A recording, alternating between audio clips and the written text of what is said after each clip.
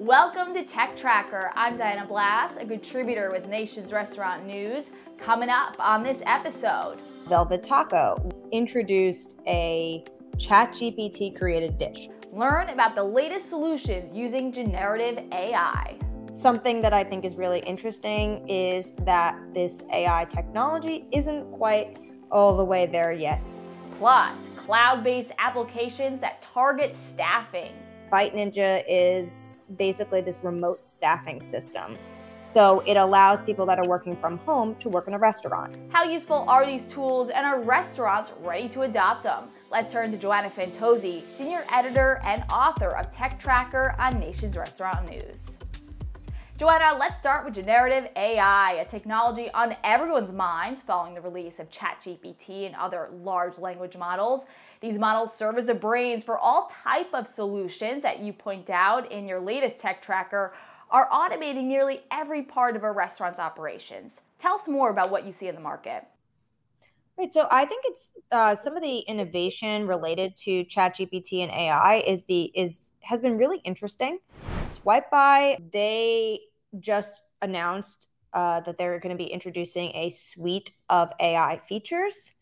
That includes posting on social media about your restaurant, or even posting on social media in general. I will say these capabilities aren't new, just showing you how much of a trend this has become. And Resto GPT was particularly exciting because I actually got to test drive it myself.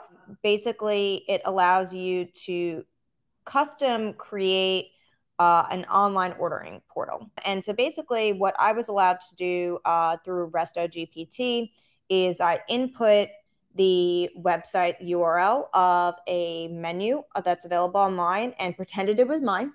And I let the AI do its work. And a couple of hours later, it had come up with a mock-up kind of what an online ordering portal could look like. Interactive menu elements, so you could click on the different categories and add things to your cart, etc. Whereas if this was done by a human, it would definitely take more than a couple of hours to do. So from that test, would you say these solutions are market ready? Every time I've test drove or tested out AI that's image generated AI, it's always created some kind of unique images, so to speak.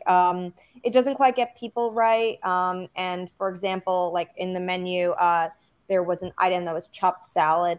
I don't really know what it was, but it definitely wasn't a chopped salad. It looked almost like bruschetta, chopped up bruschetta in a bowl. I think that at this point, the technology does require human intervention. It requires an editor, so to speak. Interesting. Well, that certainly adds perspective to why these models have been a source of debate. We've seen the FTC open an investigation into OpenAI around consumer protection issues and lawsuits over copyright concerns. It all showcases the risks associated with AI content generation. What do you think restaurants should keep in mind when adopting these solutions? Is it ethical? You're creating menu images based off of what an AI thinks your menu item should look like. That's not exactly what it looks like. And so that's something that I think is really interesting, and what I think restaurant operators and probably people across other industries will ponder, the ethics and morality of using AI to power your operations. All right, well, let's now move on to Bite Ninja's remote staffing system. It allows drive-thru restaurants to outsource drive-thru operations to remote employees who take orders through software that's integrated into a restaurant's existing menu boards and ordering systems. You first wrote about this tech in 2021, and now there's some new capabilities to share. Tell us more. So at first, the technology was really only available for the drive-through lane, and now it's being expanded to other areas of the restaurant, including the front of the house, including for customers that are checking out or placing orders inside the restaurant, not just in the drive-through, and this smart system that can take virtual workers in and out of the queue. That's brand new.